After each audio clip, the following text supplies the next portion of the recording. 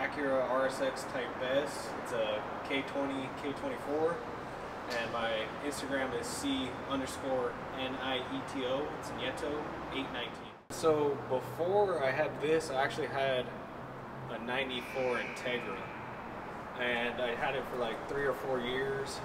I've always loved the DC bodies, the Integra body style. So actually, when I got a new job, I was on the freeway, and a piece of metal came out of a truck and it totaled my Integra. So I ended up picking this up to replace it.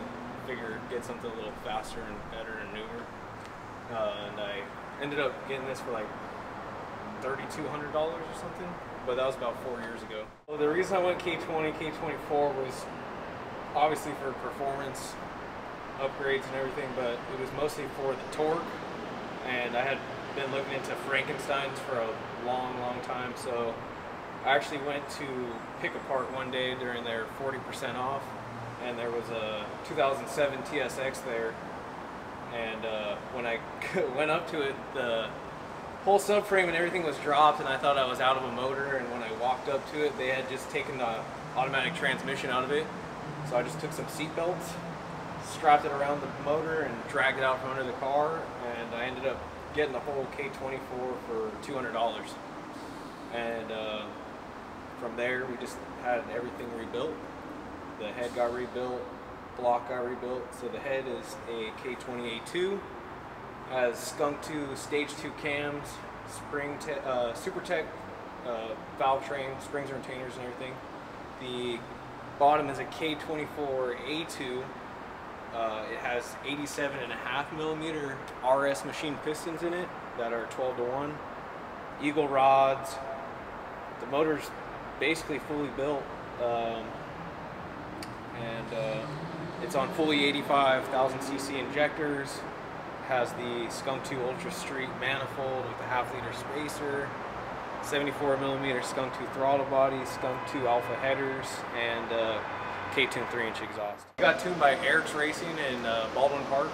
It made 300 horsepower and 220 torque. Like I was saying before, it's on fully 85 and all that. So from the before of just the K20, the torque is just way different. It's so much better. Getting over on the lanes on freeways and everything, it's effortless now. Going up hills, no problem. There's no lugging or lagging or anything like that. It's honestly the way the car should have came from the factory, I think. Alright, so motor-wise, again, we're looking at a K20 head, K24 block. Has the Skunk 2 alpha headers. It has a hybrid racing fuel rail, 1000cc gram injectors, the hybrid fuel pressure gauge, Skunk 2 Ultra Street manifold with the half-liter spacer, 74mm Skunk 2 throttle body, hybrid racing 70mm intake. It's got little cosmetic stuff, K-tune power steering line, the flush mount Skunk 2 covers, some hybrid stuff. Retrofitted the headlights. They're dual retrofit from Morimoto. HIDs on the low beams and LEDs on the high beams. It's got a eBay rep A-spec lip that I just put on because I had a Type R one on there, but it flew off on the freeway, so that was lost.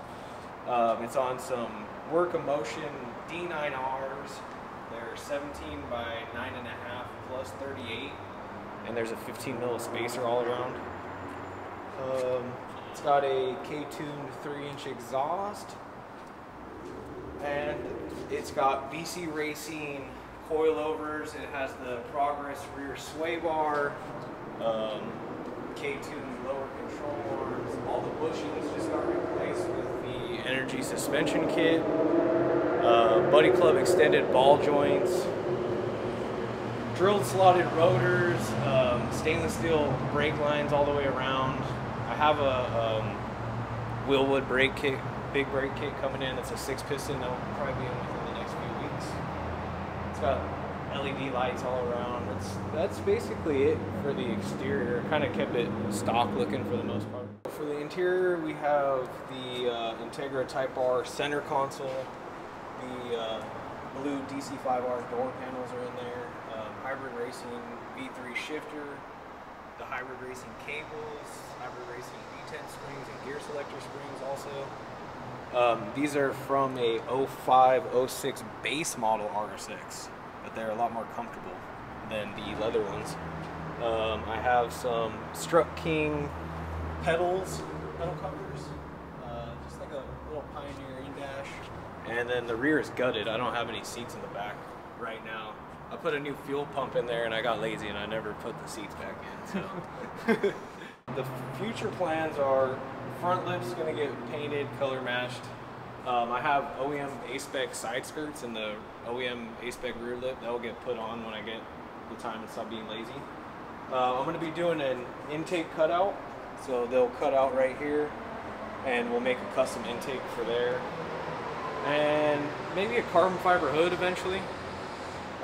Definitely want to get the spoon mirrors, the blue tinted ones, and just respray the car because the paint isn't the best. Everyone knows kind of how the 2000 to 2010 Honda Acura paint was. The clear coat on it just fades away, so just get it eventually resprayed the same color, and that's probably about it. Try to keep it OEM plus a little bit.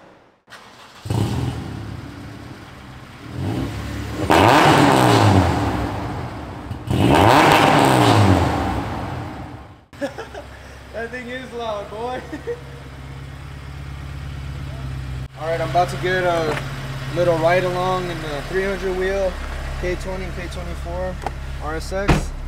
This is the first time I'm going to be in an RSX with actual torque, so let's see how it goes. And he got his temps and everything right there. Really curious how this is going to go.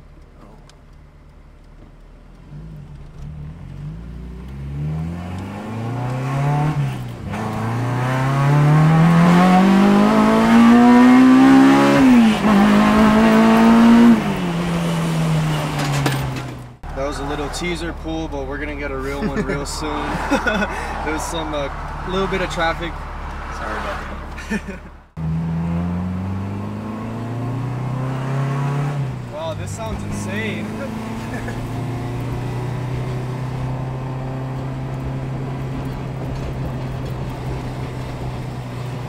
Perfect, a lane to ourselves. Next to a Porsche. Yeah. That'll get gapped though, that's a very slow one.